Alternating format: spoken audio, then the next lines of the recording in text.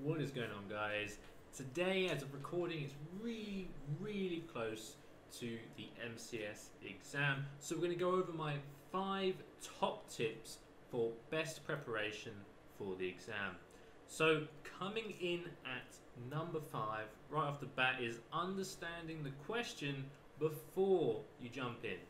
Now, it's really tempting when we're really anxious and nervous is to see the question, immediately diving, saying, I know this, I know that, I know that, all about what they've said, but have you really nailed what they're asking? Because you can know absolutely everything about the syllabus, and ultimately you would fail if you do not directly answer the question and set out your answer in a way that does so. So jumping right in with all that nervous energy is a bad idea. So make sure you fully understand where the question's going and what you need to write for it. Tip number 4 rather, is learning your IAS and IFRSs. They changed in January, a number of them switched over to a new IFRS from an existing IAS. So keep that in mind if you did F2 a while ago.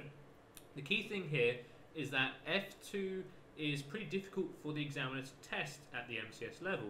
There's no calculations, so the only real thing that they can test you on mostly is the IAS and IFRS regulations for different parts of our financial statement preparation. For example, group accounts could be a big topic here, so making sure that you have all the IFRS knowledge for preparing a group account is super important.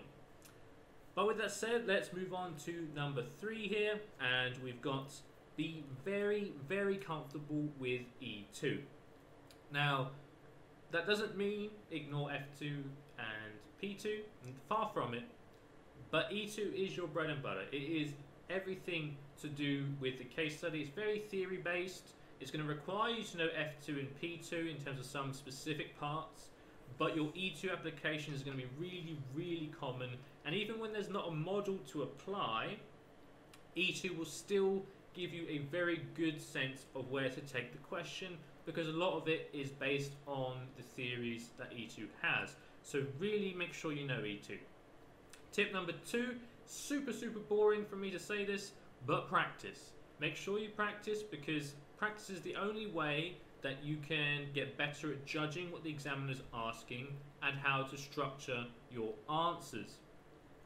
And with that said, we get to number 1, which is the biggest and most important tip. When you sit down in the exam, plan your answers. If you do not plan, you're going to write something that's quite unfocused and not well thought through, and that will lose you more marks than the time you save from not making a plan, I can assure you. We recommend that you do 13 to 15 paragraphs per question, per requirement rather, and making sure that we do 4 to 6 lines per paragraph. So quite short, very brief, to the point, no waffling, and a bunch of those for your requirement. And with that done, you should have quite a focused approach. Now, in a separate video, I will be going over my personal approach to the MCS and what we recommend here at Astranti.